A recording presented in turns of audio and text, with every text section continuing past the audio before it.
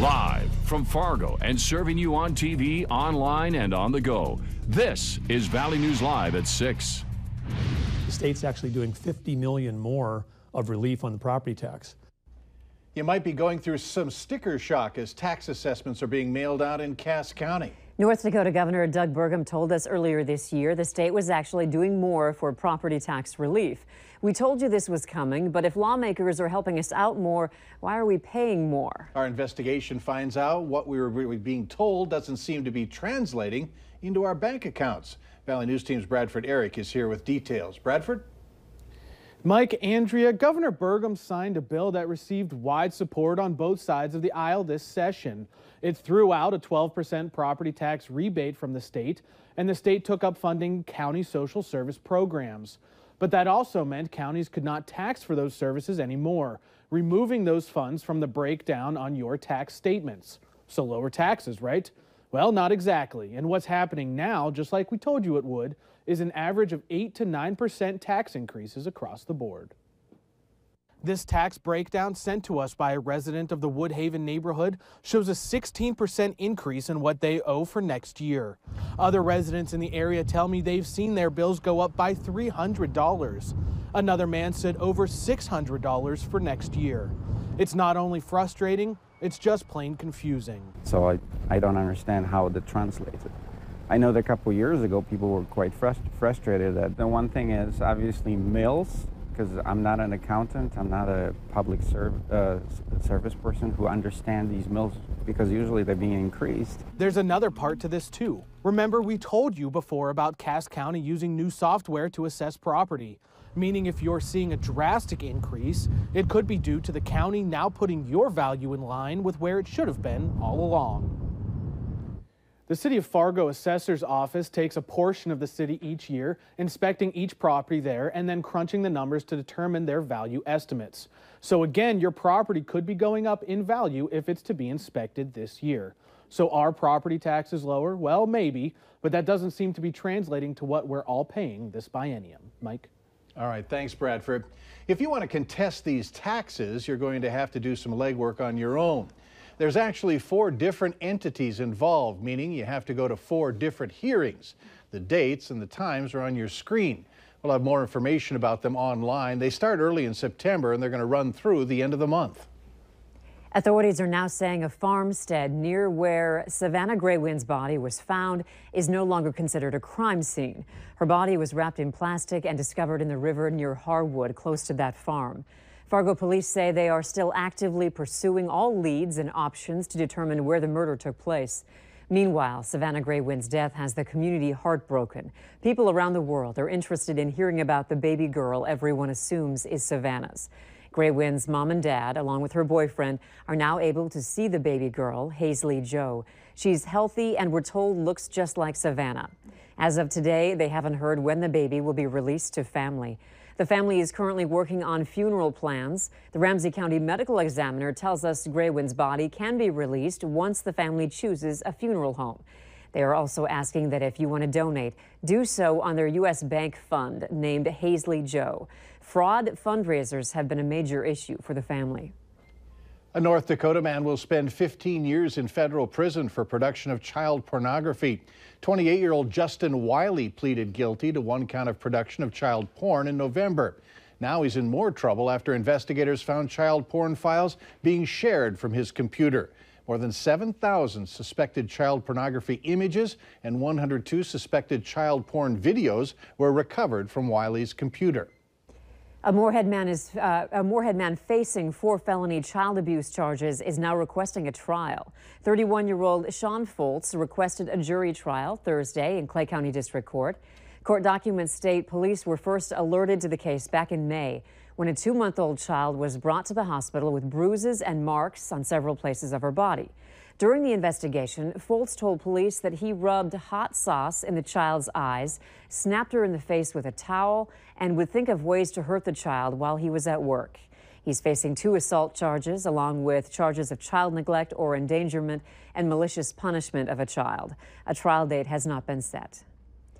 Wind speeds picked up today. You could feel that the temps cooled down a bit. Let's find out from Justin about tonight's conditions. Justin? Yeah, thank you, Andrea and Mike, and good evening, everybody. Yeah, we had plenty of sunshine today. Just a little bit of smoke out there. Temperature slightly below normal for this time of year. We're holding at 74 degrees into the Fargo area. A little cooler into Lakes Country, Detroit Lakes at 68, Wadena and Bemidji at 66, but we're well into the 70s as you make your way out toward Jamestown and at Devil's Lake. So planning your night for the night tonight, mainly clear skies.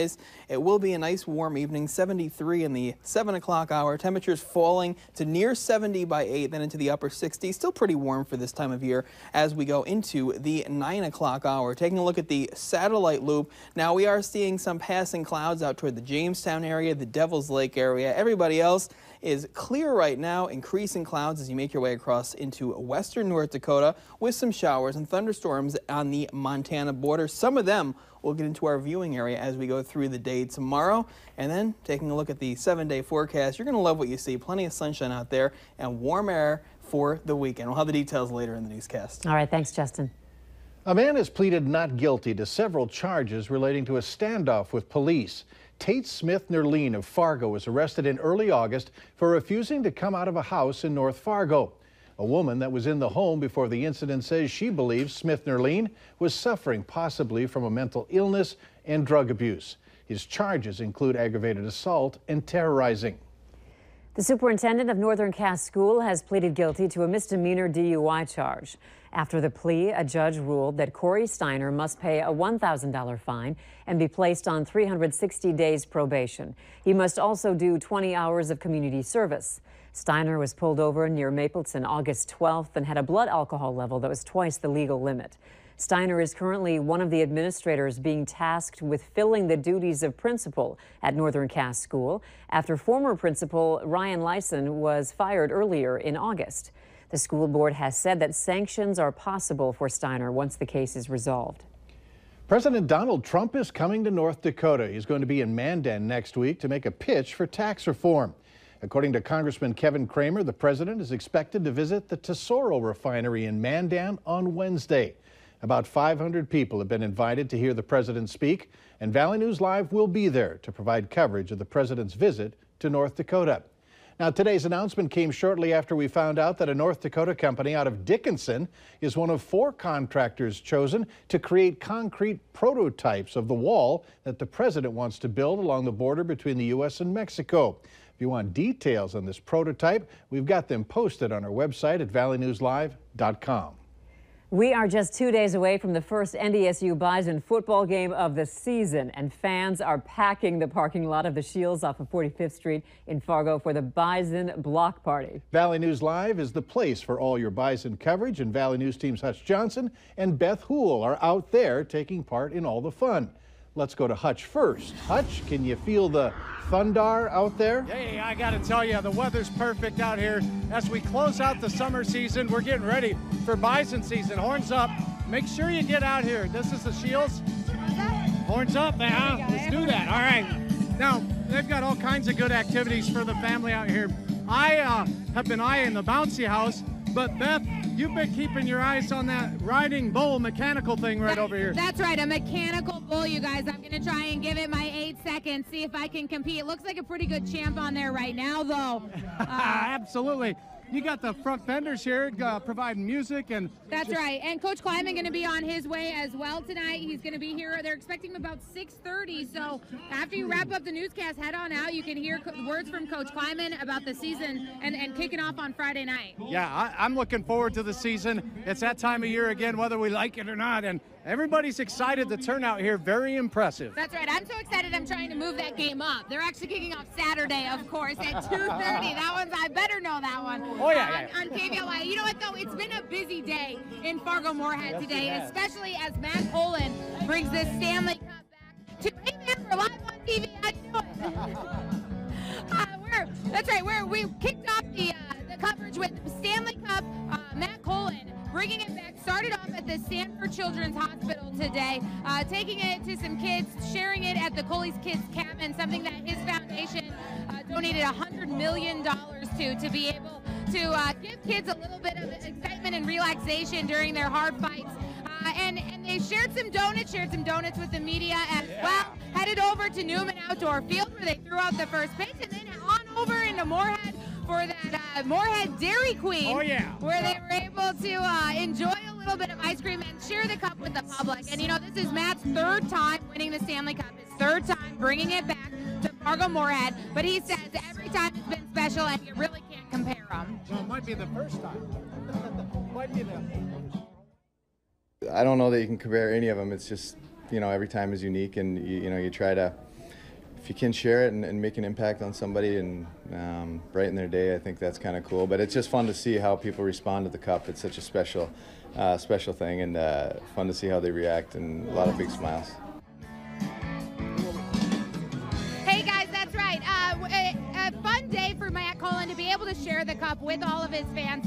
He said that he'd like nothing more now, though, than to bring it back a fourth time and be able to share it as a Minnesota Wild. We'll hear about that coming up in sports. We've got plenty more coming up. We're going to continue to enjoy ourselves out here, though. There's no question about that. Yeah, I'll tell you what, I wonder if Matt had some ice cream in that cup today. He did. I can confirm he did eat ice cream out of the Stanley Cup, and donuts and Fruit Loops. It's been a busy day. Very good. Back to the studio. All right, thanks, gang. The Bison opened their season Saturday at the Fargo Dome. It's a 2:30 kickoff against Mississippi Valley State. Join us at 1:30 for our Farmers Union Insurance Bison football pregame show with full game coverage statewide to follow. Police enjoy squealers when it comes to solving crimes, right? But a recent squad car passenger really brought home the bacon. That story's still to come on Valley News Live at 6. Plenty of sunshine today, a high temperature of 76, a couple of degrees below our normal high of 78. We're tracking some possible severe weather for tomorrow, a very nice weekend ahead. Details coming up.